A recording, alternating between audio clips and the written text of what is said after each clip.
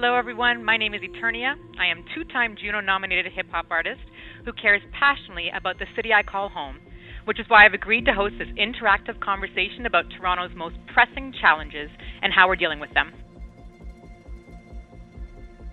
I'm excited to be hosting our telephone town hall tonight with Toronto's Resilience Office. We are building a strategy so Toronto is ready to deal with the challenges we are facing, from climate change to globalization. Our office, and indeed my job, is to lead the development of Toronto's first ever resilience strategy. And that's a strategy to survive, adapt, and thrive in the face of any challenge.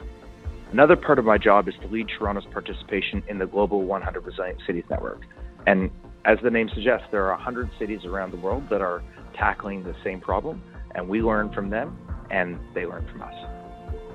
In the work that I do, the young people in the city now are more powerful than ever because we've got leaders and innovators that they can see themselves to be.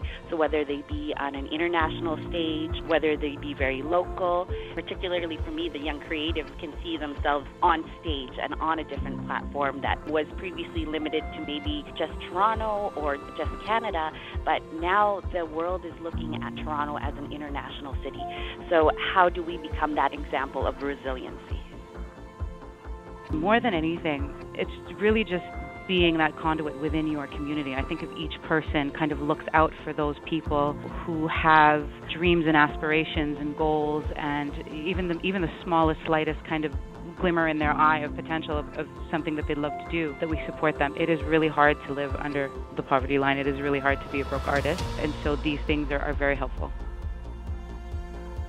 I definitely agree with what Elliott was saying with the resilience being tied to equity. A lot of communities I'm personally a part of are at risk in various ways. So just like being concerned about the resilience in those communities, because I think resilience is definitely a social justice issue.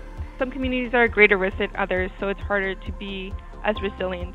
Personally, with my photography background, I think seeing the city react to trauma, whether other problems, resilience related, definitely has changed how I see the city and how I see the people who live in it.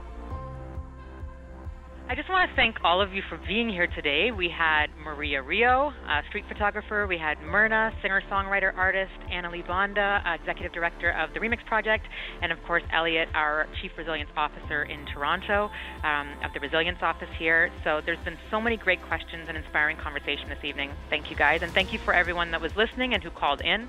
It takes a village to raise youth. It'll take a village to support our senior citizens and everybody in between. So as a community, let us be the support, the network, the family, and the greater village that is Toronto, and let us be ever proud to call this city home.